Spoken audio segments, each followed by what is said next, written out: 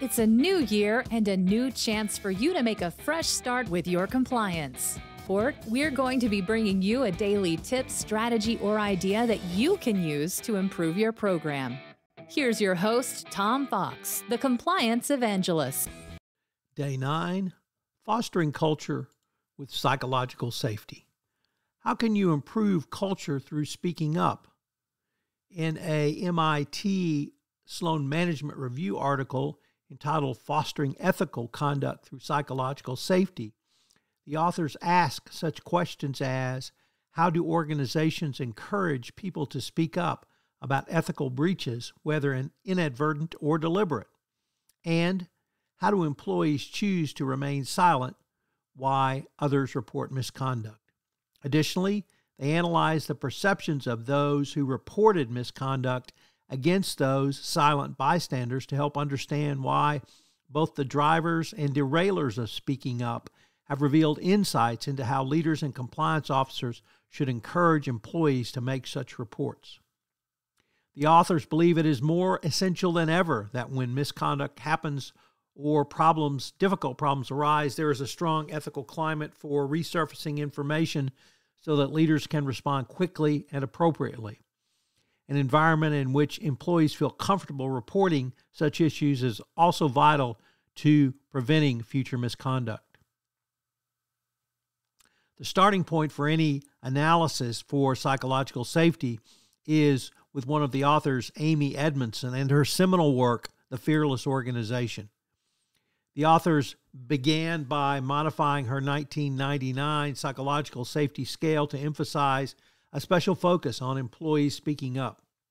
Interestingly, they added the idea of thinking before speaking up in hopes of measuring hesitation. They did so to capture comfort levels in speaking up based on the intuition that in a psychologically safe climate, people tend to say something right away. When they don't feel psychologically safe, they are more likely to keep incidents to themselves. By looking at how psychologically safe an organization is, the authors posited that they could measure variance in psychological safety across team and regions by surveying employees. They believed that this approach would allow them to focus on teams who need the most help and to identify teams whose psychologically safe cultures may offer examples from which the other teams can learn. To do so, the authors developed a survey which asked the following.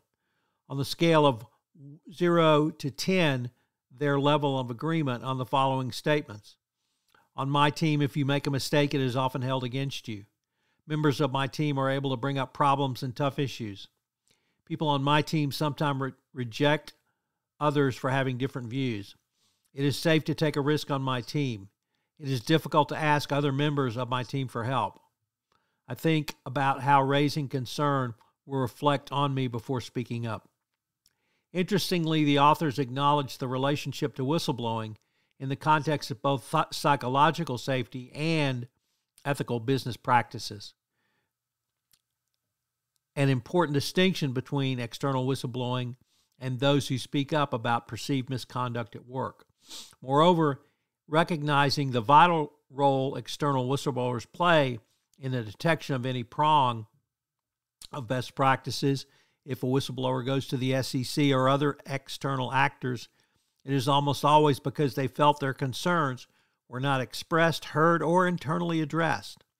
The authors believe that a healthy organizational culture is one in which speaking up and listening go hand in hand and therefore reinforce ethical standards. If concerns are expressed, changes are made in a timely way.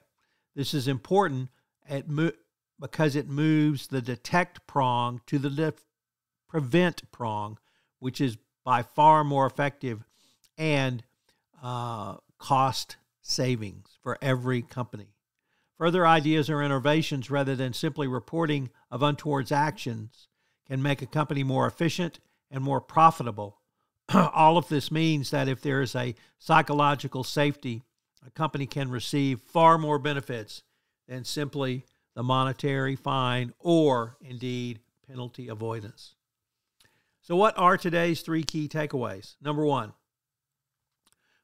in it we explored how speak-up cultures improve your overall corporate culture and will give you cost savings in the benefit of reduced penalties and monetary fines.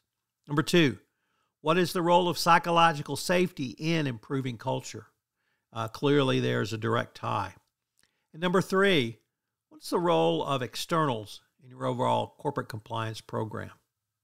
This is Tom Fox again. I'd like to tell you about an exciting new tool that I have developed with Sam Silverstein, head of the Accountability Institute.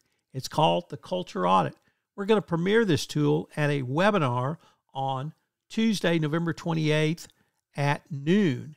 I've linked to the webinar in the show notes. In this webinar, you will learn how you can assess the current state of your corporate culture, how you can use the cultural assessment audit as a gap analysis, and how you can use the cultural assessment audit as a roadmap for remediation, and how this process will provide a documented, auditable trail if a regulator ever comes knocking.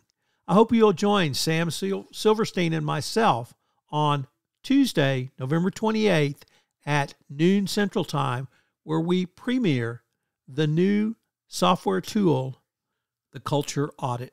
If you've enjoyed this podcast, I hope you'll subscribe, rate, and review wherever great podcasts are listened to. Thank you for listening to this episode of 31 Days to a More Effective Compliance Program. 31 Days to a More Effective Compliance Program is a part of the Compliance Podcast Network.